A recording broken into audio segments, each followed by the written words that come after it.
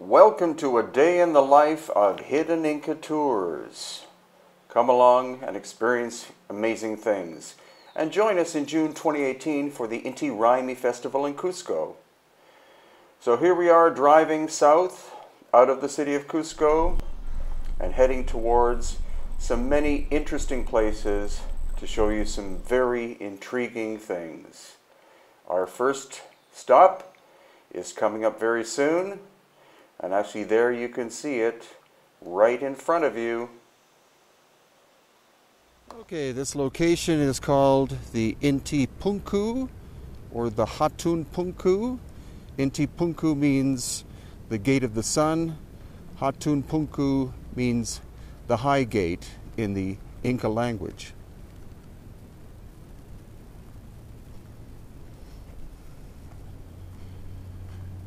So this is a day in the life of Hidden Inca Tours. This is our first stop. This is the ancient Inca gate that protected Cusco from attack from the south. But what we'll see is there are megalithic elements as well as Inca elements.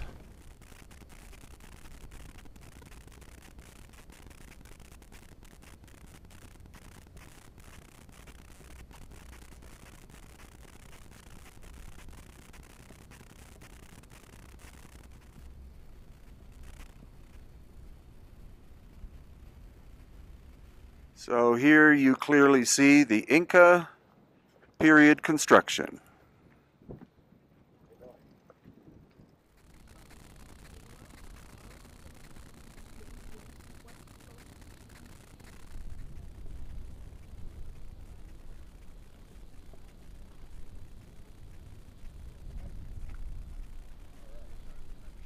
The Inca supposedly evolved as a civilization around Lake Titicaca on the island of the sun, the island of the moon, and the little town of Copacabana. So they fled north because the Aymara people were attacking them about 1,000 years ago. They sent people to go forward, and that's when they found the megalithic aspect that we see behind us. And they kept following a road that was already in existence. And that's when they discovered the abandoned megalithic city of Cusco. So rather than finding a virgin territory and then build a city, which they named Cusco, there they found an abandoned megalithic site with many megalithic ruins like this along the way from Lake Titicaca to what became Cusco. But they found a lot of megalithic constructions, and that's why they decided to build their city of Cusco, the capital, in that location rather than the Sacred Valley, which would have been more logical because the Sacred Valley is where almost all of the food is grown. And what better way to see this amazing place, the Inti Punku, than from the air, utilizing the little quadcopter, Wiracocha. So as Wiracocha climbs up on top, you can see that there's an ancient Inca canal. So it was a multifunction site, not just a gate, but it was also a place of tribute, a place where those who were to use the Inca road were inspected to make sure they didn't have disease, and where they paid a tax. You see the very large stairs that go up? That's classic Inca style construction. And of course, as previously stated, the megalithic parts are quite obvious.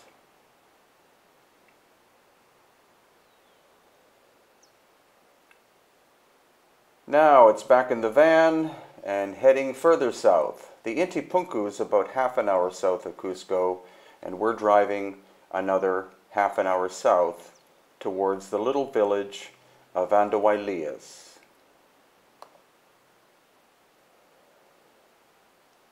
So here we are in the main plaza. Okay, now we're in the little town of Andahuaylas, which is a colonial city, almost 500 years old. And here we're going to see the famous Waikiki skeleton.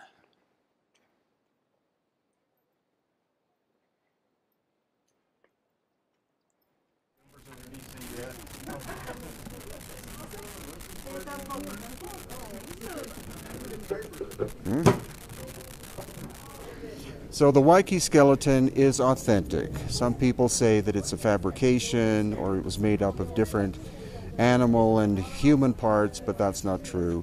It is an authentic 800-year-old anomaly. It was found on top of a mountain called Wirikochan, which means the mountain of creation, which is in the background here, in a royal ancient cemetery, and it was found by Senor Renato. It has been DNA tested, and we are right now awaiting the results, which should come in September of 2017, this year. Previous samples have been taken by Russians and also by a British film crew. They did the DNA analysis, but they did not release that information to the general public or even to Senor Renato. So we're now walking through Senor Renato's museum here in Andahuaylas, and we're on our way to see the Waikiki skeleton.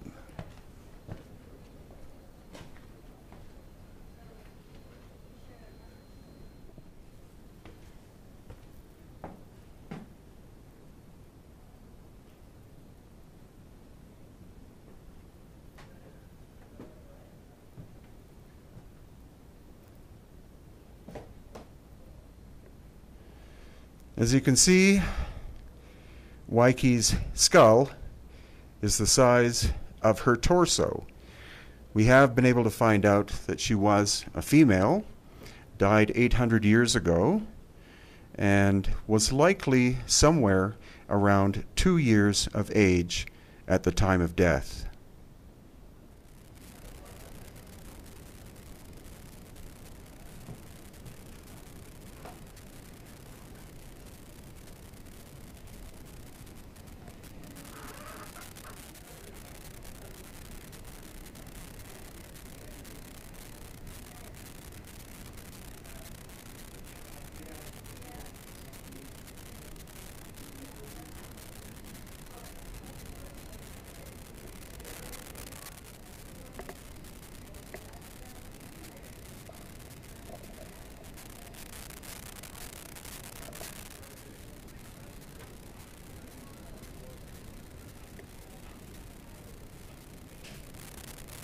Now, these skulls that you just saw, they look elongated, but in fact, they have been fabricated.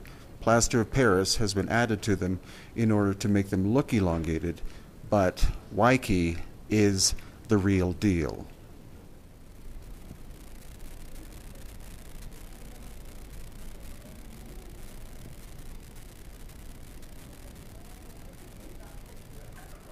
So what do you think, Corby? I think it's utterly amazing. And it's beautifully displayed. I can see every detail. That neck is connected to that skull. Those rib bones, which are very strange. There's way too many. The eyes are too big. The skull is strangely elongated. It's an actual skeleton. Mm-hmm. And its teeth are very odd. Yeah.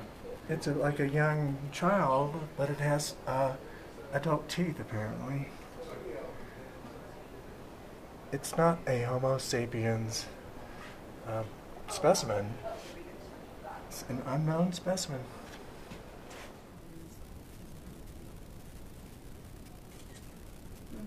And then what about the bone over the lip area? The rib? Back in the van we go, and we're heading out of Andahuaylas at this point. Soon we'll turn right and head for another 10 to 15 minutes to the little town of Huaro, which I'm sure you've never heard of. But in Huaro, there is a little museum that has some very curious artifacts. I would say approximately 10 people per day maximum visit this museum, but it's very well worth checking out.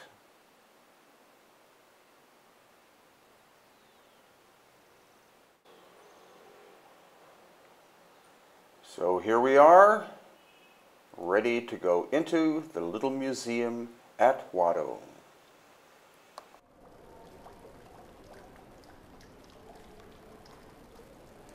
Okay, now we're at the Wado Museum, which is about a 10-minute drive from Andahuaylas, and this has some interesting odd artifacts to look at.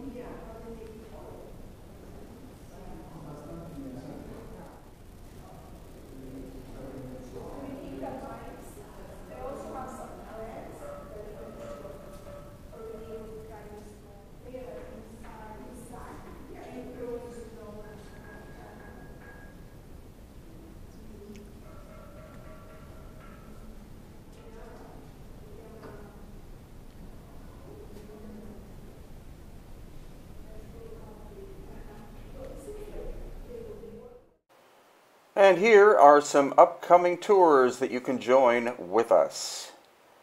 In November, with Robert Boval, only 3 spaces left. And then Mexico in January, a thorough exploration of ancient sites. Followed by our yearly trip to Egypt in March. You'll see everything you've heard of and a lot of things you've never heard of. And the Inti Raymi Festival in Cusco, the Sacred Valley of Peru as well. And related books available at Amazon.com. Lost Ancient Technology of Peru and Bolivia, written of course by me. And also my book about Machu Picchu, The Elongated Skulls of Peru and Bolivia, a thorough investigation, and The Enigma of Tiwanaku and Pumapunku, a visitor's guide.